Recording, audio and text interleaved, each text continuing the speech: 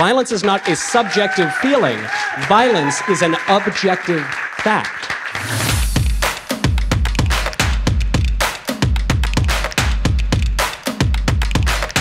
You cited a list of statistics in your talk which you claim support the idea that illegal immigrants are dangerous or criminals. I cited a number of statistics that show that they commit federal crimes at a significantly higher rate than native-born Americans. Yeah. Okay.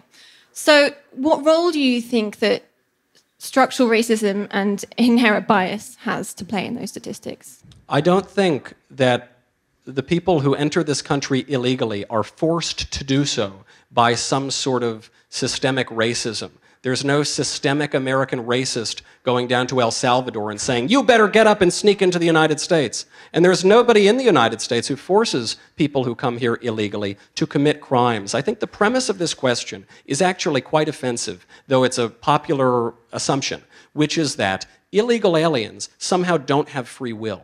It's the assumption that illegal aliens are somehow morally uneducated. They have no sense of right and wrong. They have no ability to control their emotions and their impulses. This is obviously profoundly racist and not true. We have free will. We have the ability to do what we want to do. This is why, by the way, the majority of Hispanic people in the United States and Hispanic voters oppose illegal immigration.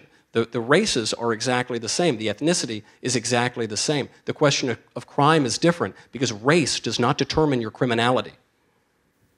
That's not what I'm saying. I'm saying that people of color are more likely to be convicted of crimes unfairly than white people. They're more likely to commit certain crimes, that's true. I don't think that's because of their race. I think it's because of aspects of their free will and perhaps of culture. That's not true. I'm talking about... That is true. I mean, what I just said is true. I'm not quite sure where you're getting your statistics from, and you choose from the federal government. You choose to interpret them in your... Bureau of Justice Statistics and Department of Homeland Security. Can I talk? Is that well, okay? you said you didn't know where I got my statistics from, and I'm telling you where I get them from. Well, it would have been nice if you could have let me finish my sentence. Anyway, well, I was answering your question. You are using your statistics for your own political agenda, and that's your prerogative. I'm citing statistics because they're true. I'm talking about the fact that I'm faculty here. I also support our protester in the back. What do you support specifically? Do you think that anti-immigrant rhetoric is violent free speech? Yes, because of the reasons you think that speech is violence? No, I think that... That's what that sign says. The conversation that you're having is oppressive. So I am oppressing people by what I'm doing. So I am exerting violence on people by my speech. That's what the sign says, and that's what you just said. It contributes to... And the protester is saying that's exactly what I'm doing, and she's saying that's exactly what her sign means. So that means that you, a faculty member at an American public university, paid for by taxpayer dollars, are conflating speech with violence. Yes. Speech can be violent. What you are saying contributes to systemic racism in this country. It means that my students of colour are pulled over and accused of stealing a car when they did not.